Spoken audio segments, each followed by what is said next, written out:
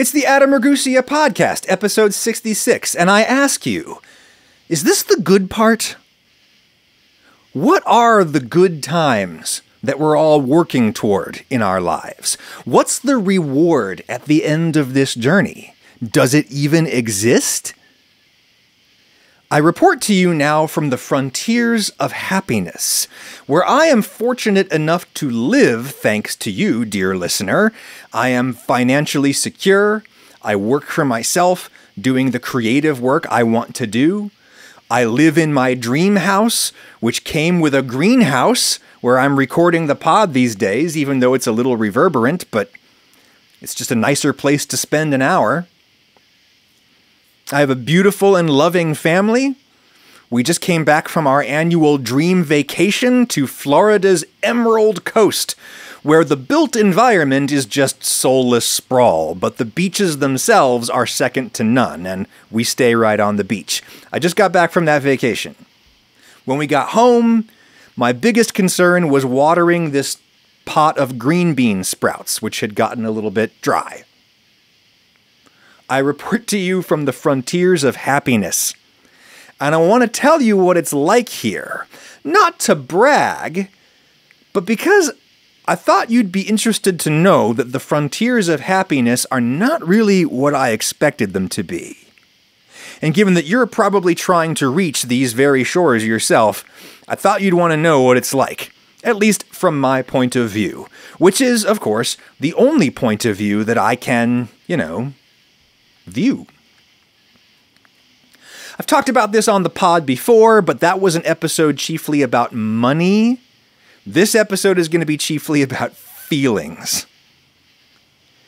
When all the big problems in your life are solved, when there's nothing major that's wrong, what happens next? Is this when you finally get to unclench? You win the marathon, and what do you want to do next, now that you don't have to run any farther? What do you want? You want to sit down? Does sitting down feel as good as you expect it to in the miserable middle of the marathon? What's the good part? What are we running toward? Is this it? Is this all there is? Is this as good as it gets? Because, of course, even when you're doing exactly what you want to do, like taking your family on a beach vacation or hanging out inside your greenhouse, even when you're doing exactly what you think you want to be doing, lots of stuff happens that you don't like. Lots of stuff happens that doesn't feel good. Nobody likes the drive down to the beach. 8 hours in the car on the boring, soulless United States interstate highway system where you see nothing interesting. You got the kids fighting in the back, arguing the whole time over who gets the Nintendo Switch for the next 5 minutes or whatever. I get super car sick, no surprise there, and I had a video to edit on the drive down on my laptop while Lauren drove, and so I got super car sick looking down at my screen the whole drive. That wasn't so bad, because that was a problem that had to do with work. And so I was able to blame my dissatisfaction and my discomfort in that moment on an external force. The imperative to continue to work to make a living. The particular short-term obligations that I made to sponsors and such to finish editing that video that day in that car when I really should have been focused on looking out the window to keep from getting car sick. The good thing about having problems in your life is that you can blame all of your bad feelings, all of your unhappiness and your discomfort. You can blame that on the problems. You figure, hey, I feel terrible right now, but that's not because of me. It's because of my job, or whatever. As soon as I can quit my job, I won't feel bad anymore. And fair enough, right? Lots of people, perhaps most working people in this world, work terrible jobs. Like, maybe a few people really do enjoy sewing socks in a Bangladeshi sweatshop, and maybe most of the people sewing those socks prefer their job to whatever they would realistically be doing to make a living instead, but most people sewing those socks probably still hate their job. I've never had a job as unpleasant as I imagined that job to be, but I've had a few messy, hot, hard jobs in my day, enough to know how ridiculously lucky I am that this is my job now, sitting in my greenhouse, contemplating the meaning of life with all of you people. This right here is my high-paying job, and that fact is bananas. B-A-N-A-N-S. Bananas. I know how lucky I am. And I will tell you the honest truth that my quote-unquote job does still feel like a job. Most days when it's time to make the donuts, as it were, most times when I settle in to do the thing that I do on the internet to make money come out the other end, I'd really rather not do it, if I'm being honest. I like developing recipes, and I like researching topics that I'm curious about, and I like playing with cameras and microphones and lights and stuff. I really like hanging around farms. I really like making things. But most of the time, I'd rather just go feed my fish or play my drums. No matter what work is, work still feels like work. Which isn't really a problem when you have a crappy job. Like, you expect your crappy job to feel like a job. You expect to not want to go. But you go to work anyway because you have to, and you figure, hey, even if it's 8 hours of misery, it still provides me with a living. My crappy job provides for the other 16 hours of my day in which I can do whatever I want. So, fair trade.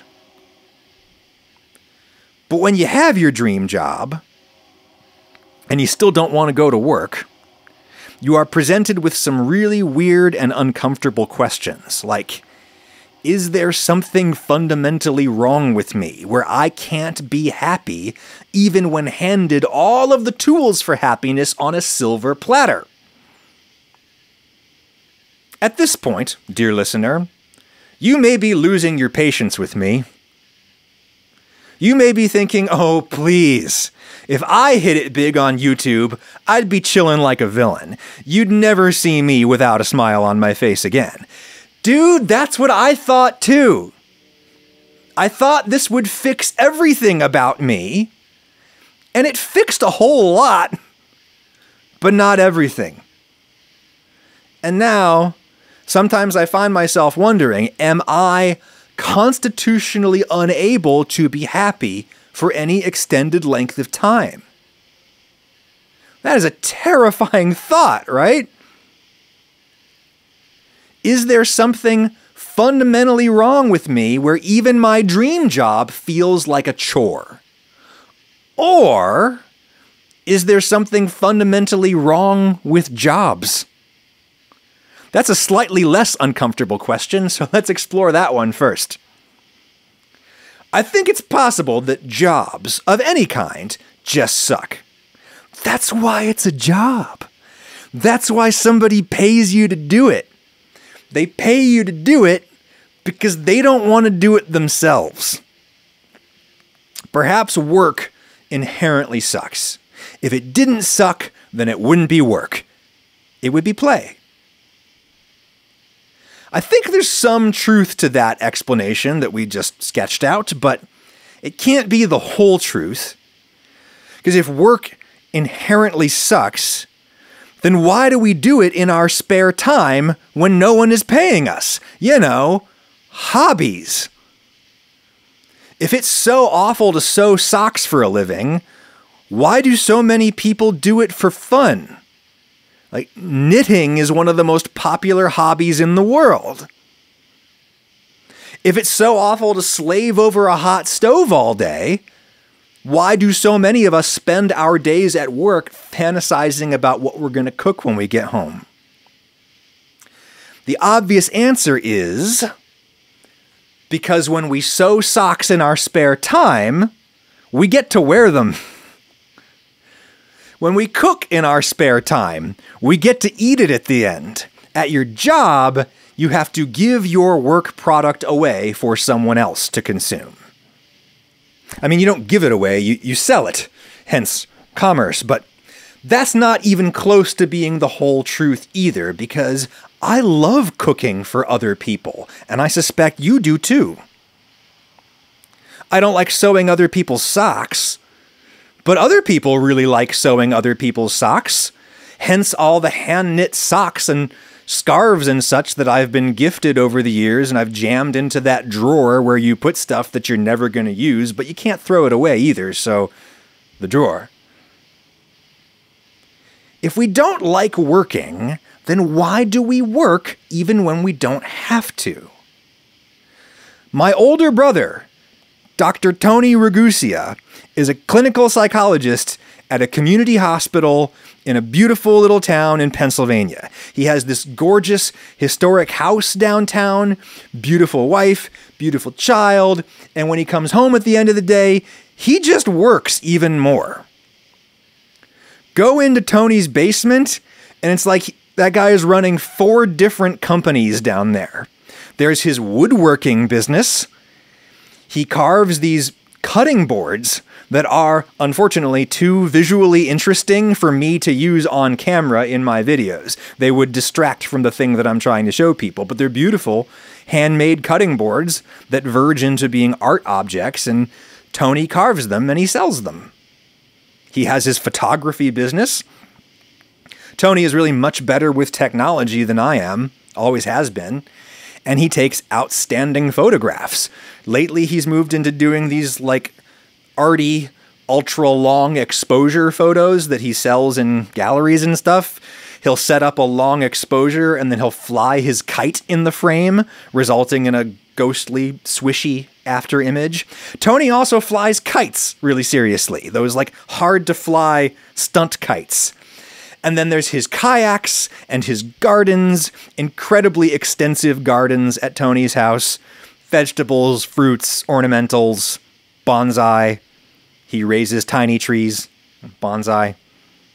So many hobbies and side hustles on which he slaves day and night. Surely not for the money or the produce. The man is a staff doctor at a hospital. He's Dr. Ragusia. He doesn't need to wear down his fingers sanding hand-carved cutting boards in his basement, and yet he does. Why? I've never really understood my brother, and I don't think that he's ever really understood me. The way that he and I enjoy life, or not, just seems fundamentally different in some way that we still don't understand after 41 years of knowing each other. The mystery of hobbies could be explained as simply saying people don't like to be bossed around. I mean, some people like to be bossed around, but probably most of us want to do what we choose to do most of the time, not when somebody else tells us to do.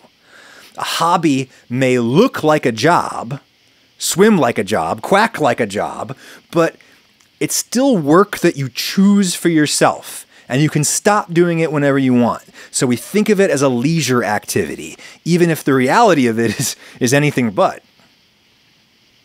My current job, making videos about food on YouTube, that started as a hobby, and I don't have a boss telling me what to do. But it's how I make my living, and the need to make a living is its own boss.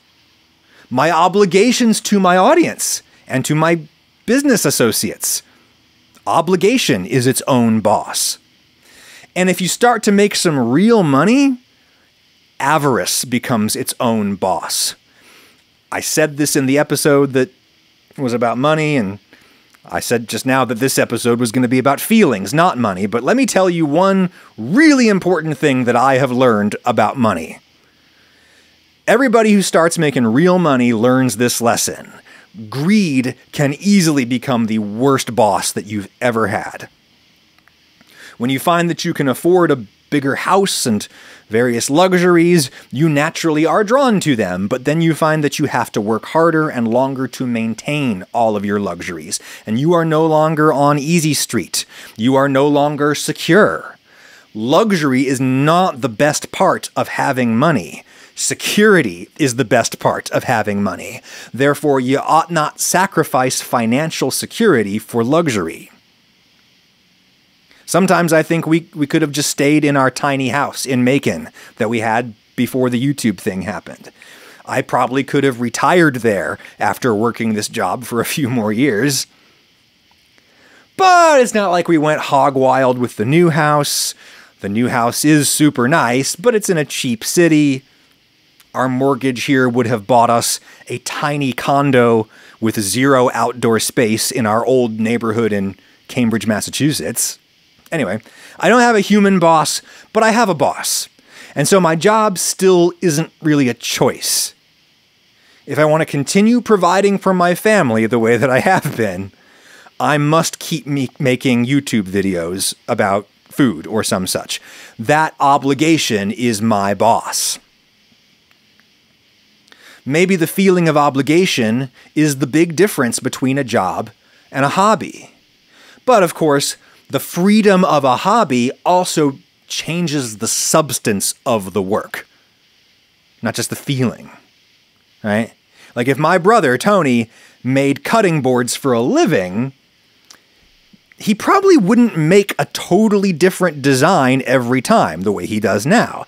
He'd probably have like a set template that consumers like and he can easily mass produce. Making the same cutting board every time would probably be a lot less fun and less interesting for him than designing and hand carving whatever strikes his fancy that day. And he'd have to make way more cutting boards than he makes now. Making one cutting board a week or whatever is probably a lot less boring and a lot more relaxing than making one cutting board a minute. When you need to make one cutting board a minute in order to make a living, the work becomes extremely monotonous because that kind of efficiency can only be realized through specialization. You will no longer be designing and carving and staining the whole board yourself, soup to nuts. That's a lot of different kinds of work within one job. When you shift to mass production, all of a sudden, the only thing you do is send the wood through the planer or the jointer or whatever. I don't know wood.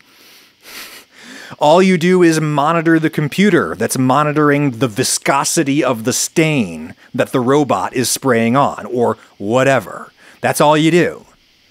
These are the differences between knitting socks and working in a sock factory.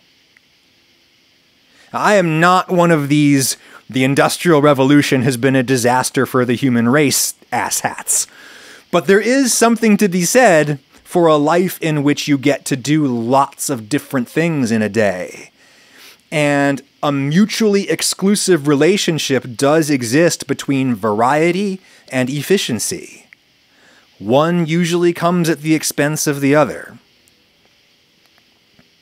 I imagine that I would rather be a subsistence farmer than work in a sock factory, but I trust that there's a reason that most people, when actually presented with that choice, choose the sock factory.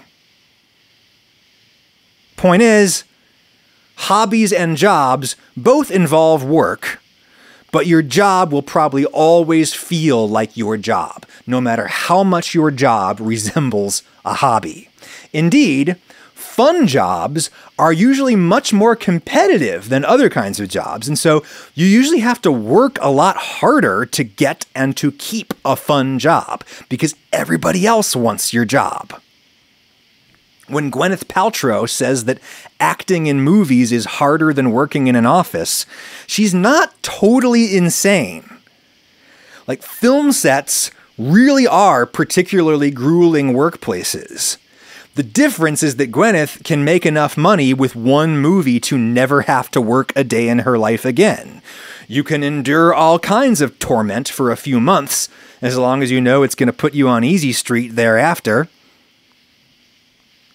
still doesn't mean the work isn't hard. Hollywood actors work insanely hard, and most of them don't make near as much money as Gwyneth Paltrow. This is why labor unions are so important in the media industry. These are jobs that millions of people would work for free, literally free. Think of all the people who would gladly give up a year of their lives for free to star in a movie, for no pay at all. There are probably people who would pay a fortune to be in a movie. In that environment, where people are willing to do your job for free, it's very hard to get paid fairly and to demand tolerable working conditions unless you're a member of a big, powerful union. So, solidarity to all of my striking friends in SAG-AFTRA and the WGA. I'm worried about you and your industry. I'm worried that you're fighting for money that increasingly just isn't there. But as long as some loathsome corporate rent seekers are getting rich off of your creative work, I support you in fighting for every dollar. And hey, friends in the prestige restaurant industry, y'all need a union. I mean, food service workers have unions in the states that are not hostile to unions, but chefs need unions too. Like, being a big-time chef has recently become one of these desirable jobs that some people would do for free just to live their dream or whatever. It's awfully hard to secure fair working conditions in those circumstances. Ask everybody in Hollywood. The problem, of course, is that, movie studios are giant institutions that may live on for centuries. Restaurants are tiny companies that flicker in and out of existence like insects, and it generally takes at least a year to unionize a workplace, by which time everybody involved might be on to the next restaurant, and that's one of many reasons why it's hard to unionize restaurants in the current regulatory climate. But let's remember that the current regulatory climate is a human creation. We can make of it what we wish. Anyway, the point is, a job is always a job.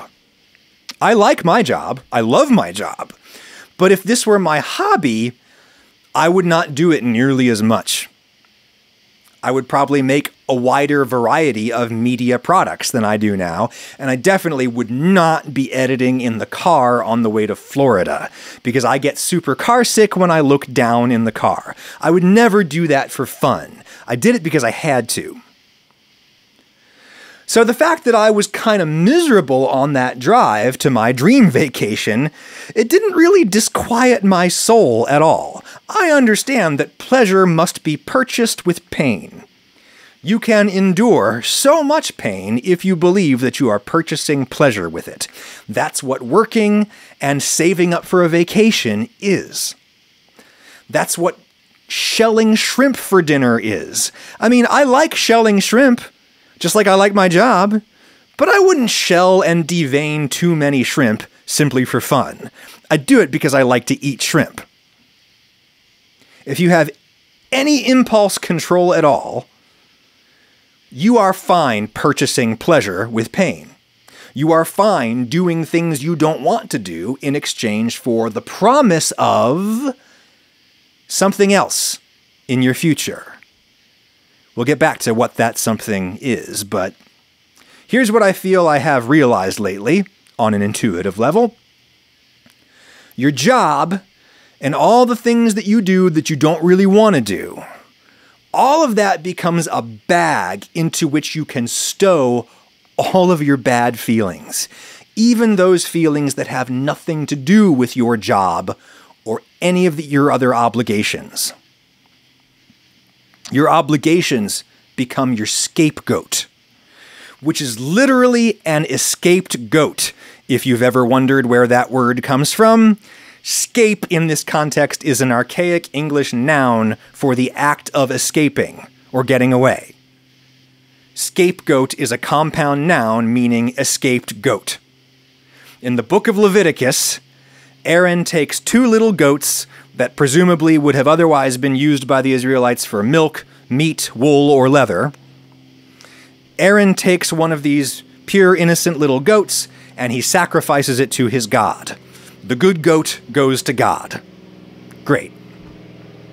The other goat, Aaron symbolically invests with all of the sins of all of the people of Israel.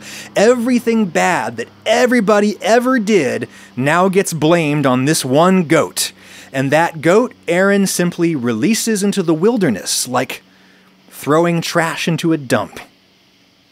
That's the escaped goat. A perfectly good goat that you really rather would have eaten, but you figure, hey, if this goat can carry away all of your sins and bad feelings, then write off the loss. You know what I mean? That's a good deal.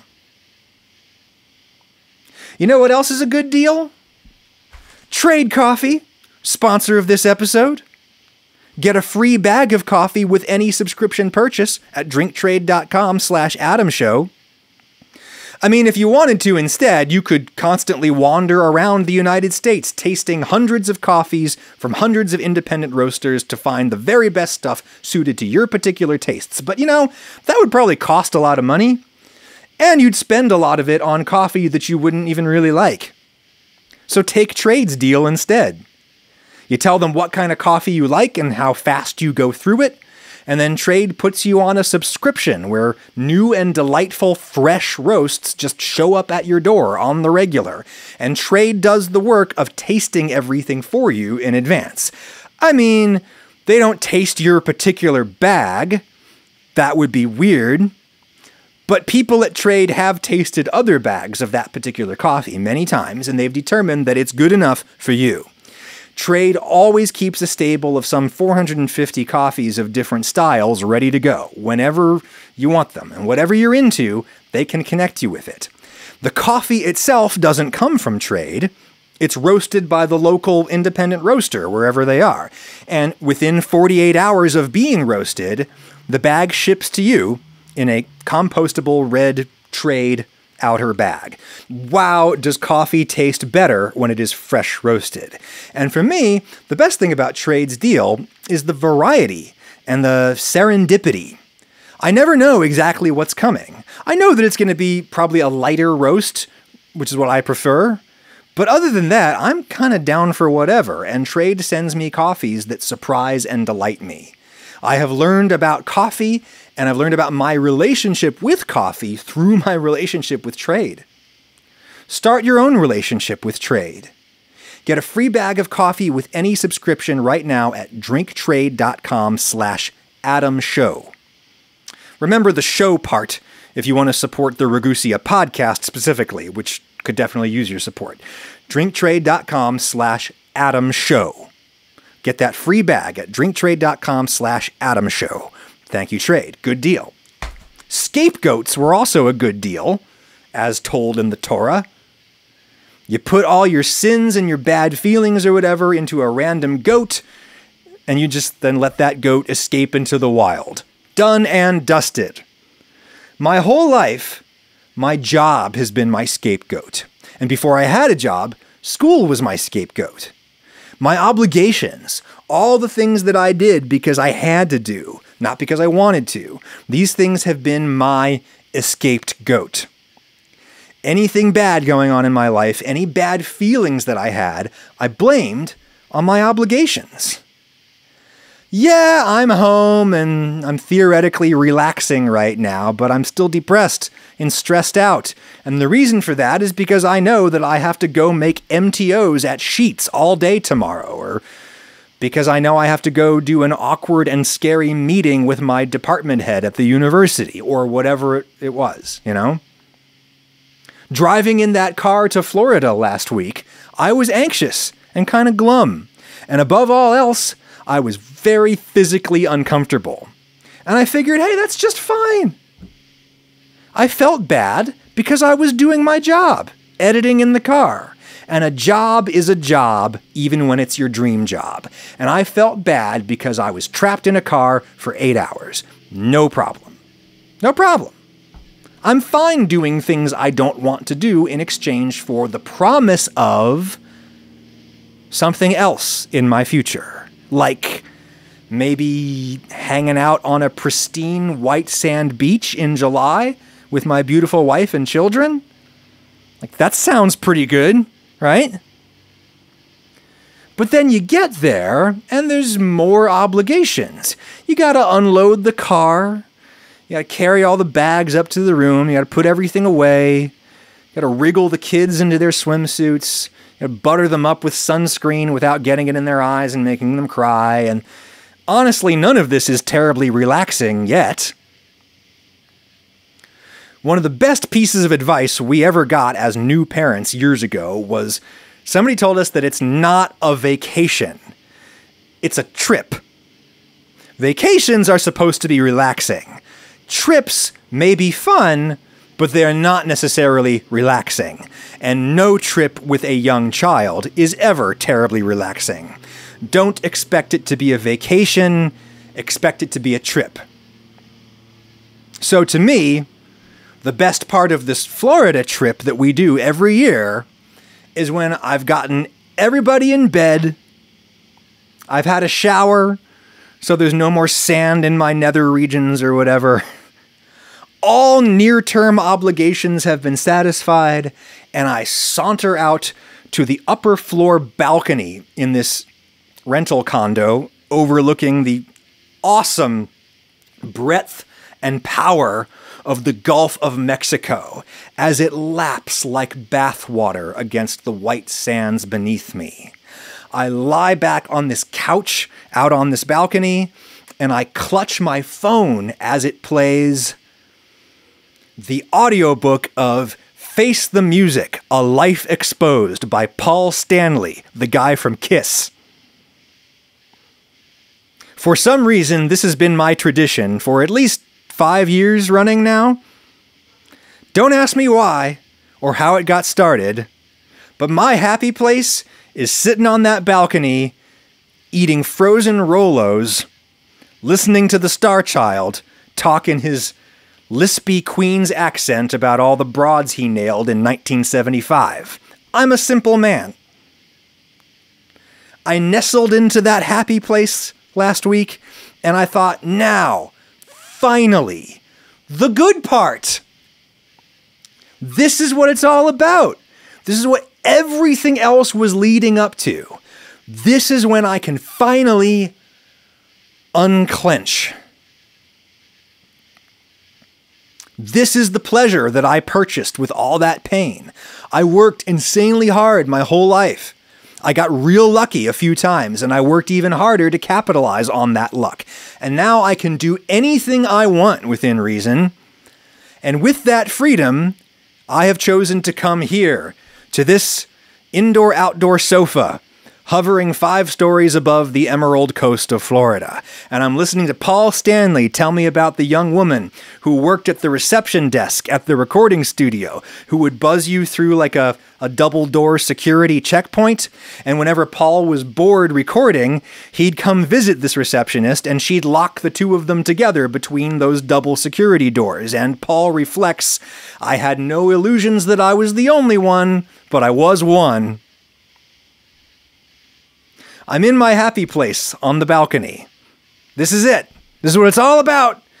And how do I feel? I don't know.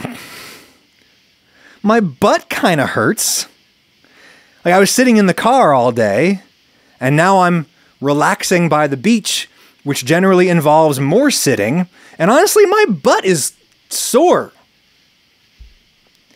And in the absence of any more important problems to consider, the soreness of one's butt becomes a surprisingly consuming discomfort. My butt is sore, and I got that video done, but I still haven't gotten sponsor approval yet, and gosh, what if they want some big changes to the ad? I'm in Florida, and most of my gear is up in Tennessee. Well, who cares, you know? I'm a modestly wealthy man now. I don't need this sponsor. I don't need any one sponsor. That's why sponsors can't bully me around into saying stuff that I'm quite sure is false. I can let an individual deal go. I do it all the time for all kinds of reasons. Yeah, But it'd be a real D move for me to back out of a contract with 2 days to go, right? I shouldn't do that. And really, the person I'd be hurting is Colin, who'd have to call the brand and tell them that Adam Ragusia is flaking out on the deal because he's in Florida and he can't be bothered to reshoot the ad. Probably best for everyone if I just do the work, even if I don't need the money. And I did the work already before I left Tennessee. The sponsor hasn't even asked me to reshoot the ad. I'm just irrationally worried that they might ask me to reshoot the ad while I'm down here in Florida. Wait, did Paul just talk about the receptionist and the security doors? Damn it, that's my favorite part. These frozen Rolos aren't really frozen anymore. They've been out on the balcony warming up, and now they're more like refrigerated Rolos, which are still good and chewy, but they don't like shatter when you crunch them the way that frozen Rolos do. I should really put the bag back in the freezer to chill. But then I'd have to get up again, and I just found this comfortable position on my side that doesn't make my butt hurt. I don't feel very relaxed. When do I get my perfect moment? When do I get my reward? What is all of this for? Where is the unmitigated pleasure I have purchased with a lifetime of pain? Dear listener, you may think that this is the internal monologue of a deeply spoiled person, and you may be right. But I also suspect that you would feel somewhat similarly in my position. I mean, I don't know that you would. People are very diverse. But it's rather like the people who criticize a famous person for being thin-skinned. Like, most famous people get criticized for being thin-skinned. It might be that thin-skinned people are more likely to become famous. Insecurity might motivate you to work hard and achieve things that earn you public adulation to assuage your insecurity. But I think it's just as likely that being famous makes you thin-skinned, or rather, it makes you appear thin-skinned to people who don't know what it feels like to be famous. Even low-scale internet micro-celebrity opens up a floodgate of unsolicited comments about your personality and your appearance and everything else about you from people who do not see you as a fellow human being. Rather, they see you as an object in a store to be scrutinized before being bought or sold or left behind in the bin. I suspect you would appear thin-skinned if you were suddenly subjected to that torrent of judgment. You probably end up growing far thicker skin than most other people who aren't famous, but when they see you occasionally get cagey with the mob that has surrounded you, they say, "Wow, so thin-skinned." I suspect that most of you in my position might also appear thin-skinned and spoiled. But actually, I don't think that I'm spoiled, because my definition of spoiled requires some lack of self-awareness. Like, a spoiled person doesn't know how good they have it. There are many things I don't know, but I know how good I have it. It's good to be able to go to the beach with your family. But it's bad when you get there, and everything is perfect as any mortal could reasonably expect. But it still doesn't feel like the reward at the end of the journey.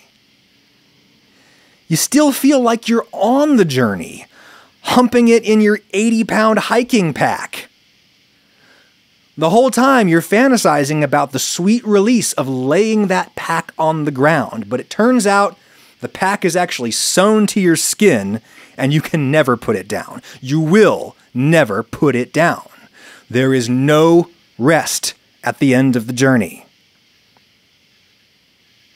That's a horrifying realization to have on that balcony, or wherever and whenever it strikes you. I hope that you're lucky enough in your life to one day suffer this crushing epiphany that can only come when you have cleared every obvious barrier out of the way of your life. It's a good problem to have. And now I must wonder if I really have cleared every obvious barrier out of the way of my life. Maybe I have other problems yet to solve. Undiagnosed problems.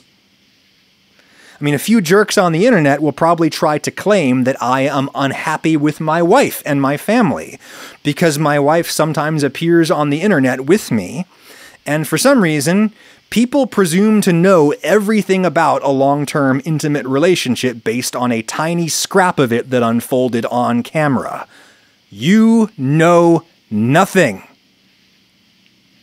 You know nothing about my relationship, and I know nothing about yours.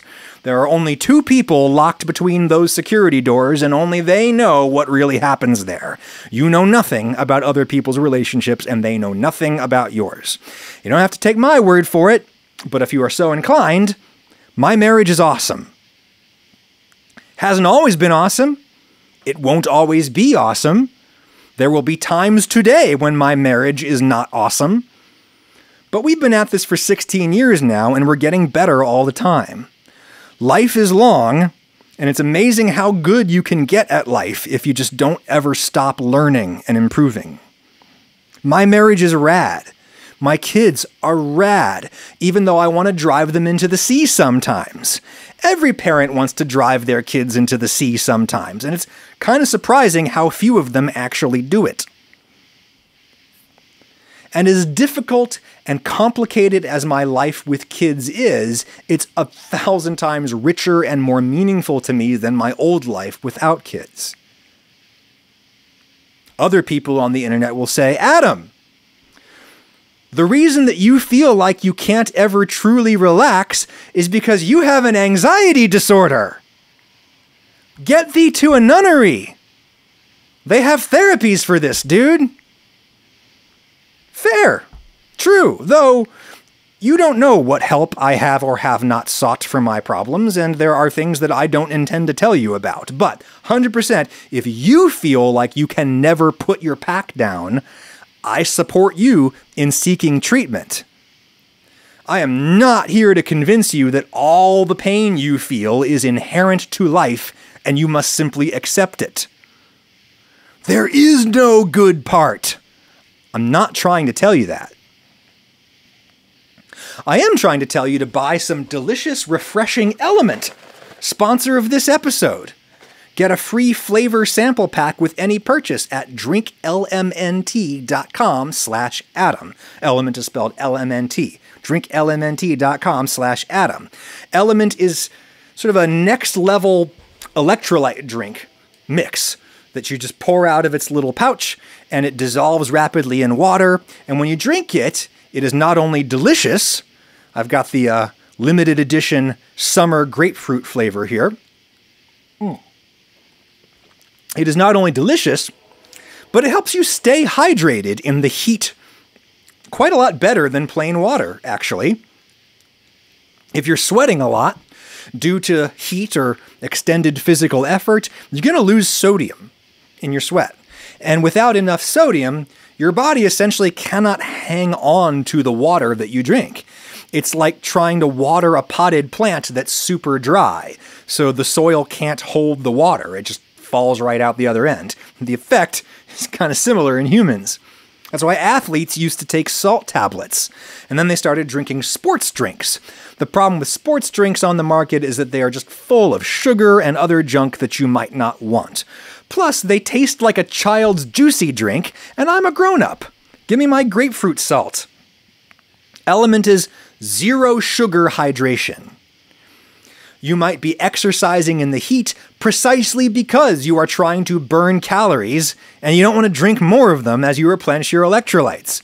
Also, if you're not exercising but you're following like a really strict diet, you could get low on sodium and end up with muscle cramps and headaches and all kinds of problems because most people in the developed world get most of their sodium from ultra-processed foods that you might be cutting out on your diet. I sweat an awful lot. All the time, really. But I sweat an awful lot when I was down in Florida. Did I drink much Element when I was down in Florida? No, because I was also eating super salty fried seafood the whole time. Now that I'm sweating up in Tennessee again, I'm eating much better, and that's good, But I'm also drinking some Element after a few hours gardening in the sun, because otherwise I'm not going to get my electrolytes. Element has a research-backed ratio of sodium to other important electrolytes like magnesium. It's tasty AF, right? Especially the grapefruit flavor that is back for the summer right now. Buy some and try lots of other great flavors for free in a free sample pack that you can get with any purchase at drinklmnt.com/Adam. You can only get that deal with a link like the one that I have. drinklmnt.com/Adam. Thank you, Element. Anyway, my life is awesome, but it's probably not as problem-free as I believe it to be, and some of those unacknowledged problems may be responsible for the bad feelings I feel when everything else in my life seems to be awesome. I am open to this possibility. Someone else on the internet is going to say, Adam, you're clearly on the spectrum. You have obvious sensory processing issues, as evidenced by your weird obsession with texture in your cooking and your weird hang-ups about clothes. Fair, true, maybe. Lauren certainly agrees with you. Having been very close to neurodivergent people in my life, I am hesitant to apply any such label to myself, even if I could find a doctor to apply it to me. I think that I'm a very normal person in the scheme of all humanity. I do wonder if I have some tactile sensation processing issues. I am physically uncomfortable, to one extent or another, every minute of every day. And that's a problem that gets worse when I'm relaxing or trying to relax. And when I'm working, I'm distracted from my physical discomfort. But when I try to relax for the good part of life that I am presumably always working toward, I become much more aware of my low-level physical discomfort, which is constant. I don't know about you, but I never feel all the way physically right. Especially as I get older, my butt and my back and my joints just hurt at least a little all the time. I feel like I can't get all the way comfortable anymore, ever. I feel like my mouth always tastes a little bad or weird, and I find myself flossing more than is probably called for, or I find myself eating stuff that I don't even really want that much, just to taste something different in there. My stomach usually hurts at least a little. Sometimes I eat something just to have a different feeling in there. I hate how my clothes feel on me. They're always bunching up in weird ways, or if I wear them large enough that they don't bunch up, I feel like I'm wearing a circus tent. I feel like no clothes actually fit my body. And I still don't know if that's the fault of my body or if it's the fault of clothes and how they are designed for idealized bodies that don't actually exist. I don't know to what extent this constant discomfort with my clothes is the result of actual tactile sensations versus like terrible social conditioning that makes me ashamed of my body, no matter how lean it is or isn't at any given time. I do find that when I'm leaner than I am now, I am much less physically uncomfortable all the time, and I don't feel like I'm fighting against my clothes all the time. But I don't think I know myself well enough to know if those are real tactile sensations or if they're just fat-shaming emotions that I am projecting onto my tactile sensations. I suspect it's both, by the way. This is an unpopular thing to say in the year 2023, but I still believe that the human body is evolved to be leaner most of the time than most of us in the developed world are these days. This basic musculoskeletal structure that we all have is calibrated to support a smaller, lighter body, at least most of the year. And it just works better at a body fat percentage between maybe 10 and 20% for a man like me. I'm probably more like 25% body fat right now, and I doubt all of these bad feelings that flow from my body size are purely tactile. I think a lot of it is socially enforced shame that I fully internalized long ago. I am open to the possibility that my life is not as problem-free as it appears. I may simply have cleared all of the external obstructions while neglecting my internal ones. Maybe. Whether it's legitimate or not, the thought has occurred to me that I might finally be happy and physically comfortable if I was pretty skinny. I'm not going to lie, I think I am consistently happier and more comfortable when I'm leaner than I am now. I think that's a combination of legitimate physiological factors and illegitimate social factors. By illegitimate, I mean it's a bullshit social stigma that shouldn't exist, but it does. And I'm probably more deeply indoctrinated in that stigma than you are, because odds are you are younger than me, and our society has gotten a lot better about this in recent years. When I was a kid, nobody thought twice before telling you that you're fat and you need to lose weight.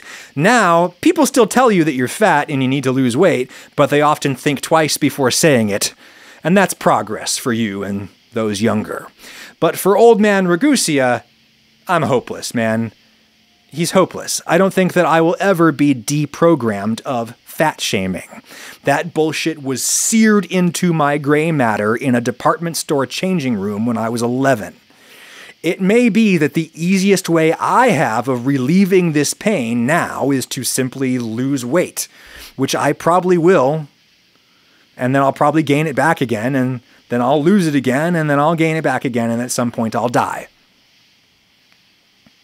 I think this is why rich people appear to be more neurotic than normal people. A, rich people have the time and energy to think and talk about their neuroses way more. And B, you become more aware of your neuroses when all of your other problems have wandered off into the wilderness with that goat. And you can no longer blame any of your bad feelings on something external. It's all you now, bud. So, here are my conclusions. These conclusions are personal to me, but potentially applicable to you, and perhaps they are universal truths. I have no idea. Conclusion number 1 is, my life probably isn't as problem-free as I think it is. I have unresolved internal problems and probably a few unresolved external problems, the existence of which I refuse to acknowledge to myself, let alone you. And some things about life just suck.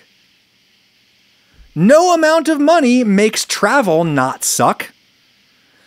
8 hours in a luxury SUV is way better than 8 hours in a cattle car, but it still sucks. Travel always sucks. No amount of money saves you from feeling insecure when you're younger. And no amount of money keeps your knees from aching as you get older. No amount of money fully insulates you from tragedy or the constant threat of tragedy, because the same night awaits us all. My life probably isn't as problem-free as I think it is. Therefore, lots of my bad feelings may still be attributable to external problems and not just to my broken soul. Conclusion number 2 is, the human perceptual system can probably only process some mixture of good and bad feelings. I'm pretty sure that it can't only feel good things, and I suspect that it can't only feel bad things, at least not over any extended period of time. We have reward systems built into our brains, stacks of carrots and sticks in our brains, and you can never fully exercise the sticks in favor of the carrots. Side note, what is the stick in that figure of speech? I get that it's a metaphor about driving your mule to market or something. The carrot is the reward that you offer for positive reinforcement. Is the stick the threat that you use for negative reinforcement? Like, move, mule, or I'm going to hit you with this stick. Or is it like the Warner Brothers cartoons that I watched growing up, where Bugs Bunny would tie the carrot to the end of a stick and dangle it in front of the mule so that the mule believes that it is constantly walking toward the carrot that it wants, and that's why it willingly walks all the way to the market. Which kind of stick is it? This is one of those things that I have wondered since before Google existed, and therefore it's never really occurred to me to use Google to figure it out the way that I figure out almost everything else in my life now. Another one of those is whether it's better to run your card as credit or debit. I've wondered that since before the internet really existed, and therefore it never occurs to me to use the internet to get an answer, and now I kind of don't want to know. I've made it this far, don't tell me. Anyway, conclusion number 2 is that the brain has a big stack of carrots and sticks. Neurochemicals that make you feel good to reward you, and neurochemicals that make you feel bad to punish you. We evolved these neurochemicals to prompt us to behave in ways that enhance our reproductive success, which is all that the forces of evolution really care about. You can go through a life dominated by the carrot chemicals or the stick chemicals, but they're all in there all the time, and you cannot escape them. Indeed, the carrots may depend on the sticks, and vice versa. These chemicals exist in delicate balance with each other. If you do something that spikes your dopamine levels, you may feel totally awesome for a time, but if your dopamine is chronically high, see what I did there? Chronically high?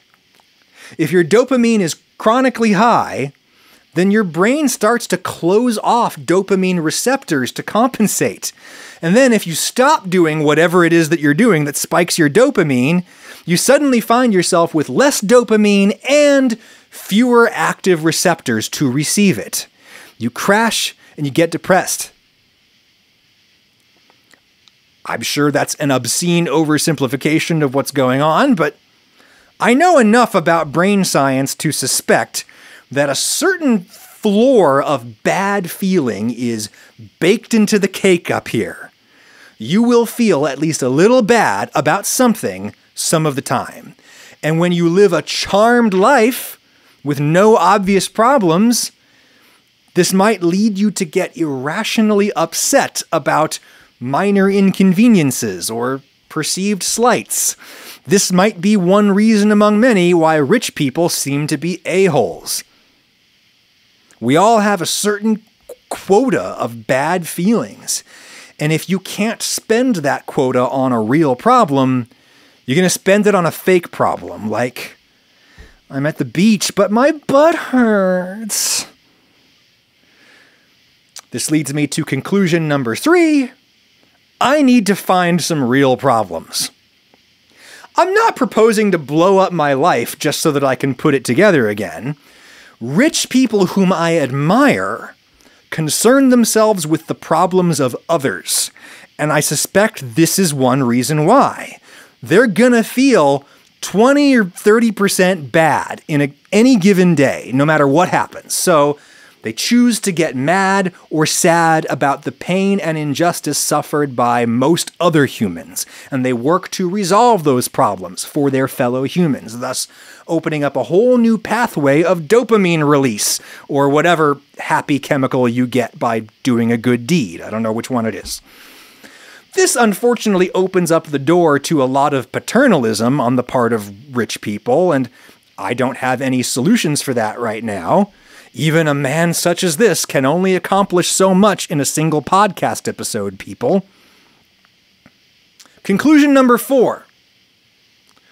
Relaxation is not the highest form of pleasure. This probably seems obvious to anyone who has ever eaten a delicious meal or had sex. I've done both things, multiple times even. But I still must be reminded that the greatest heights of enjoyment are reached not in a relaxed state, but in an aroused state. You are not relaxed when you eat.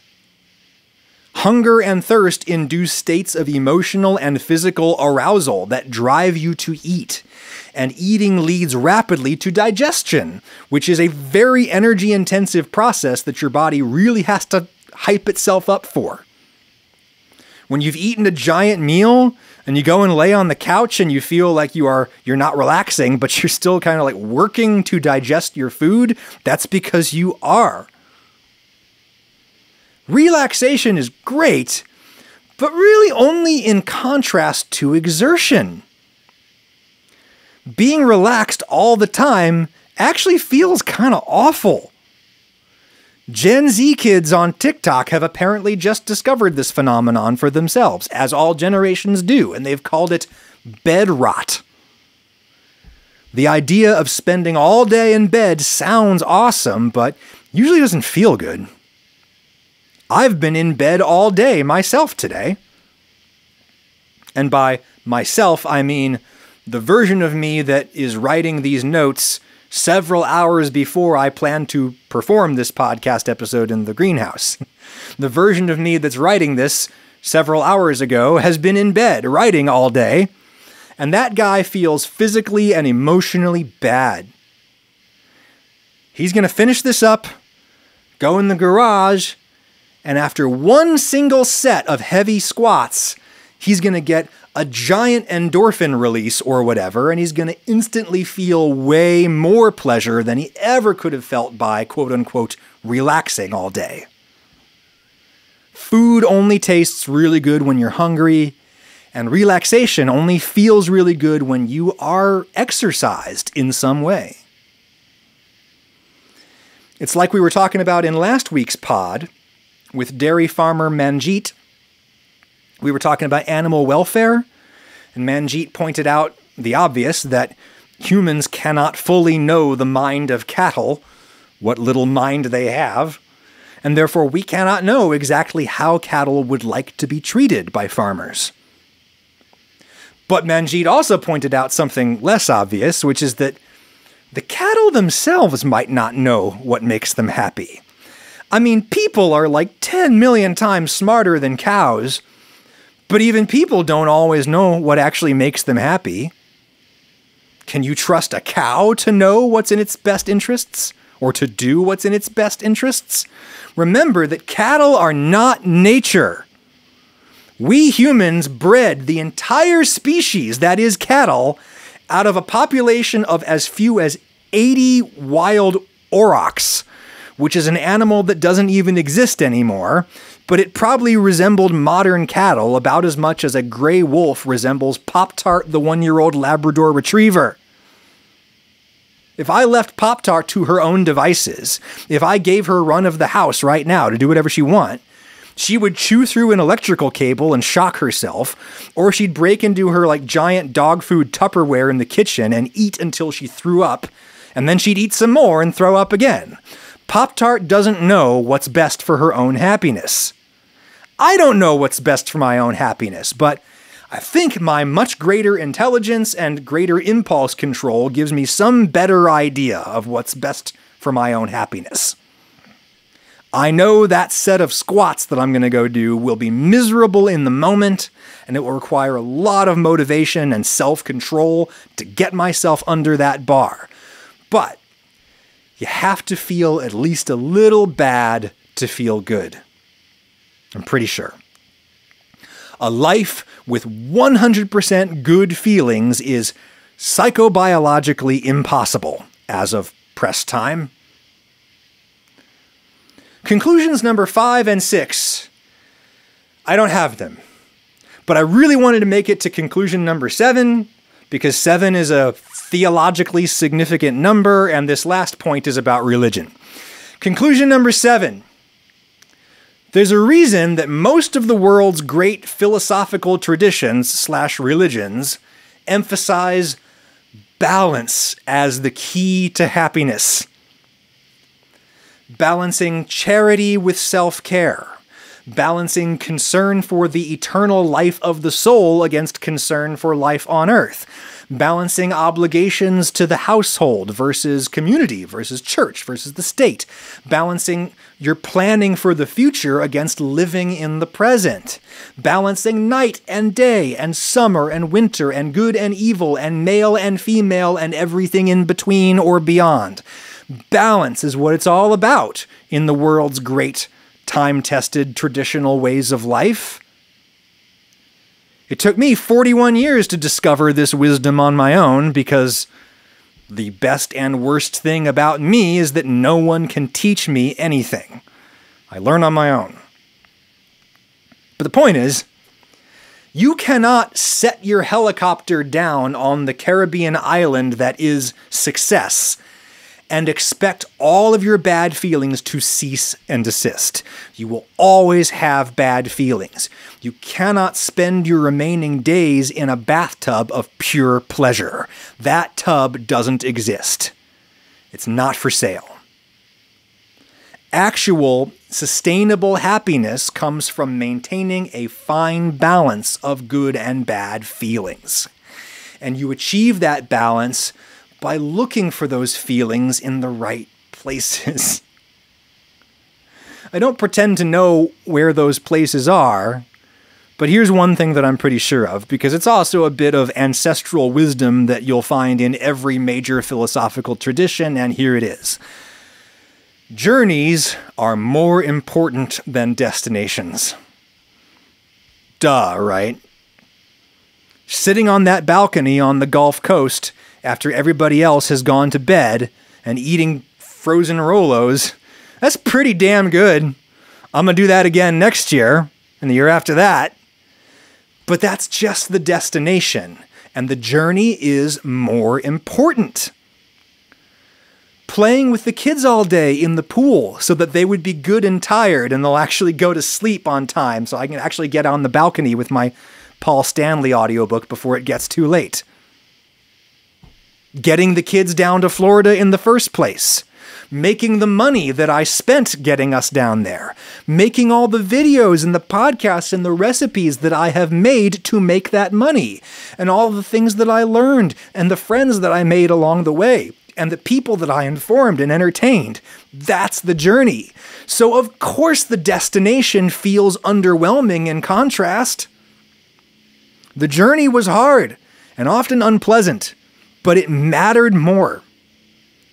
And the best feelings came along the way, not at the end. The good part is how you get to the good part. Therefore, a secret to happiness is to never stop the journey. You're like a shark. You can stop swimming when you die. The interests of the journey and the interests of the destination must be kept in optimal balance. They both matter, but the journey matters more. It doesn't matter how much this looks like paradise. If I stop trying to get to paradise, this will eventually become a hell. Or at the very least, I will make it a hell for the people around me. So the journey must continue, and that is why there will be another episode of the Adam Ragusea podcast next week. Thanks for coming along for this one. Make good choices, and I'll talk to you next time.